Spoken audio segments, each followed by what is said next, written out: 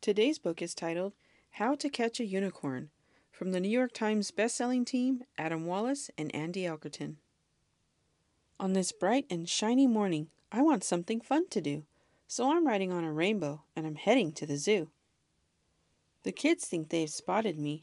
I thought I'd blend in here. I cannot let them catch me or my magic will disappear. The kids are saying, "Is that a unicorn? I think they can fly. I believe they fart glitter. I heard they can shrink. Let's catch it." Luckily, my animal friends from the zebra to the ape are all on board to help me. They will make sure I escape. First, I see my stripy cousins, but then I have to fly. As much as I like lemonade, I have to say goodbye. I dodge the plastic parachute being launched from down below. I do a spin and leave a trail of glitter as I go. I chill with all my penguin pals, but these traps are everywhere. I'll head to the nocturnal house. I hope it's safe in there. Wow, this room is super dark. I'm glad I'm a unicorn. Who knows what I might walk into without my magic horn? Now I'm off to see more friends. It's time to shrink my size.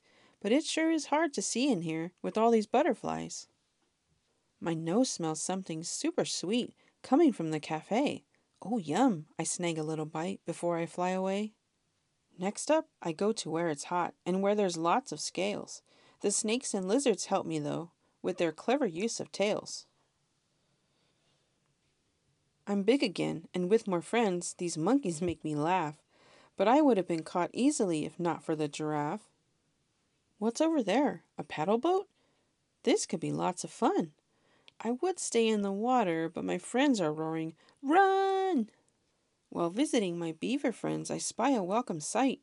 My true friends come to save the day with their bold, brave beaver bite. The gift shop makes the perfect place for your elaborate trap, but lucky for me, there's a decoy to safely take the rap. I had fun with my friends today. The zoo has been a blast.